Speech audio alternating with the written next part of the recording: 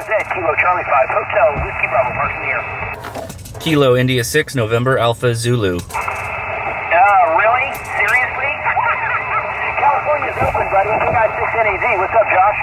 How's it going, everybody? So we're sitting in my 2013 Nissan Leaf, my electric vehicle. I've been driving this for about 5 or 6 years now. And obviously I'm upgrading to the Ford Lightning F-150, so I'm gonna get rid of this whole car, but I have it kind of sorted out HF and VHF, UHF radio wise.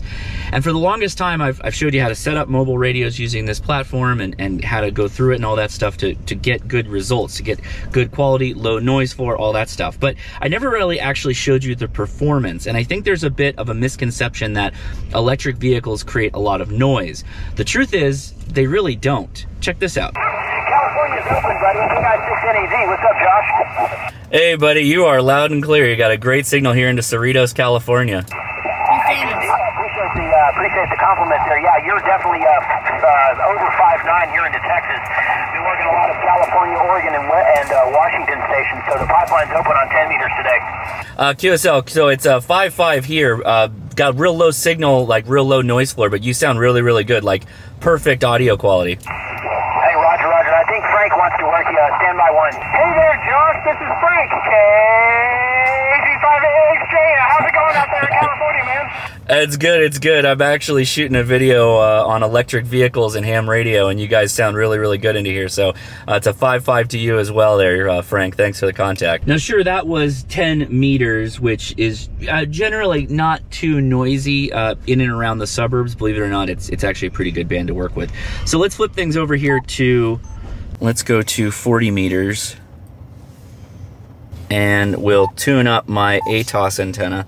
By the way, 5.9 on the ATOS on the FT891, talking to Jason on their FTDX10, and they gave us a 5.9 and we gave them a 5.5. I don't know exactly what antenna they had, but they sounded fantastic. You know, it's probably more the receiver on this thing than the receiver on their end.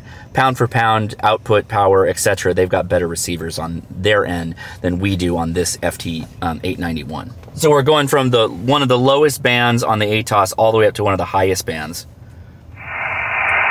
And now we are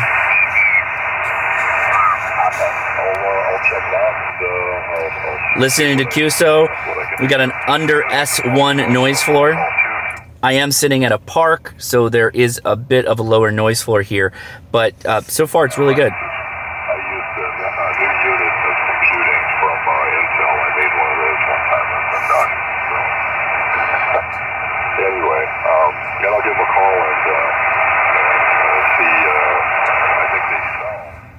So am I doing any kind of magic? No, not really. I have done a really good job of grounding and bonding my station, and I've put chokes on the power and the feed line on my radio. And by chokes, we've got, you know, toroid cores that we've wrapped the coax and the power leads through as many times as I can. Now, that's not to say it's all, you know, sugar plums and fairy tales in EVs. Hardly. In fact, there are bad EVs, like I've heard Teslas create a lot of RFI. I have no evidence of that. This is just rumor, but I can tell you, having both used the lowest common denominator, my Nissan Leaf, this 2013, which is kind of like the first really market appeal EV that came out on the market, and now my Ford F-150, which has also pretty low RFI.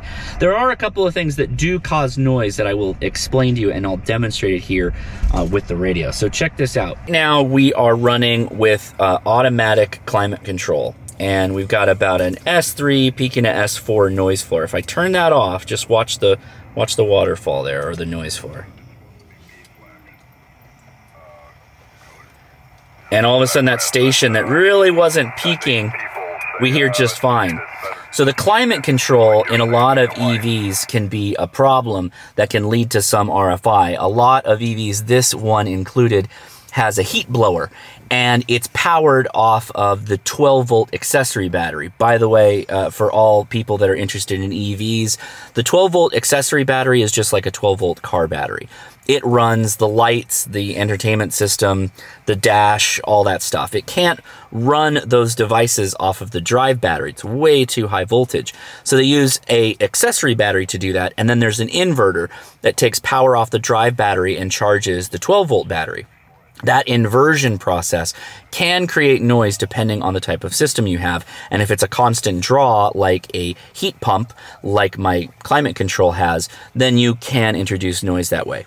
The solution, just turn it off and you're fine. Your noise drops right back down.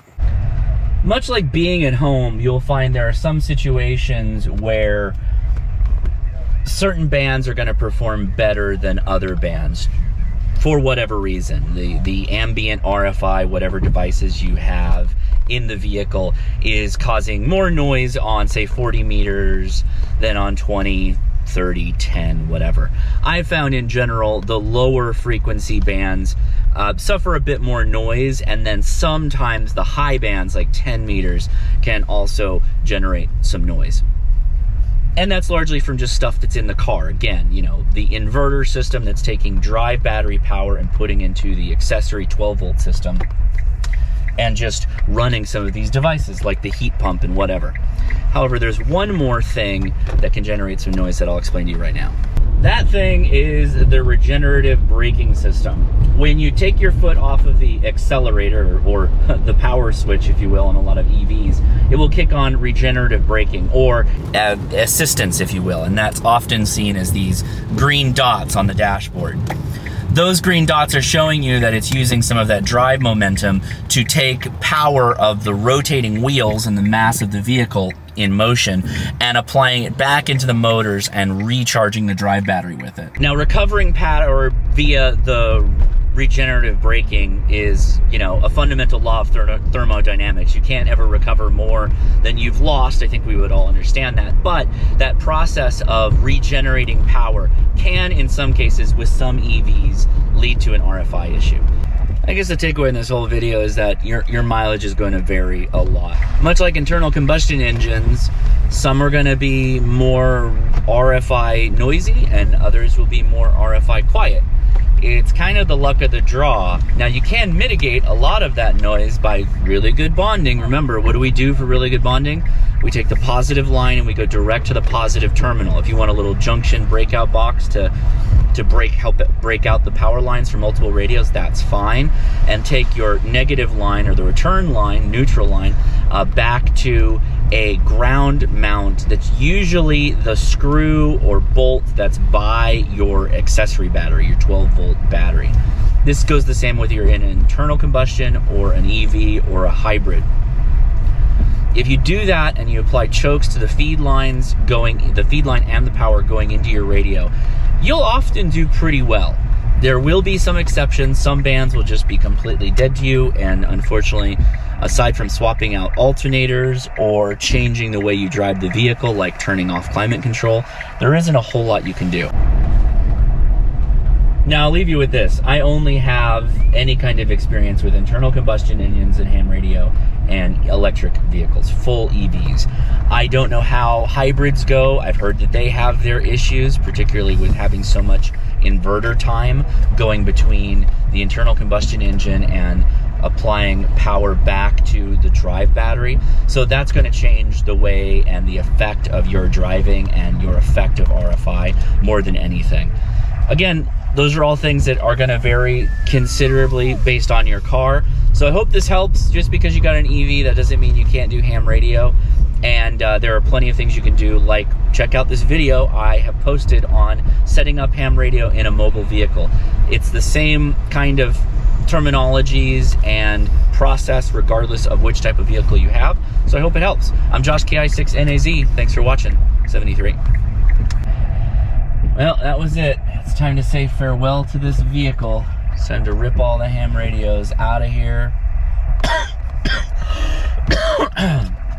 and get it sold off to somebody else.